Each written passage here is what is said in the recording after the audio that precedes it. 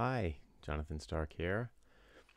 A couple weeks ago, I published an app to the Firefox Marketplace, and I was going to share the link to it the other day, and I noticed that there was this free button on there, which looked remarkably like the kind of thing you'd click to install the application.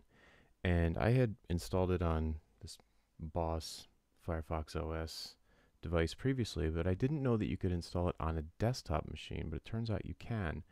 If you launch the URL in Firefox and click on the button, it's either paid or free, and install it, you'll get this alert that it installed, and you can see here that you can launch this from your applications directory. So if I go in there, you'll see this Kilo app just appeared. It's got an icon. If I launch it, you're going to get this warning.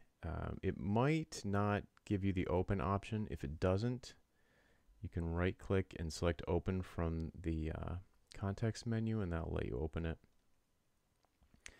And it's basically a single site browser that Firefox created, and it's a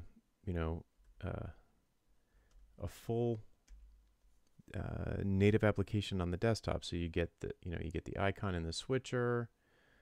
You can launch it with Spotlight, and it's just a web app inside of a wrapper. But that's I thought that was pretty cool.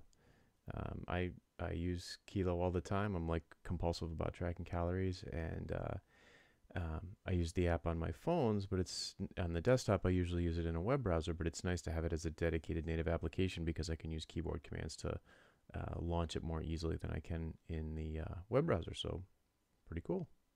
Hope that is interesting to someone. Later.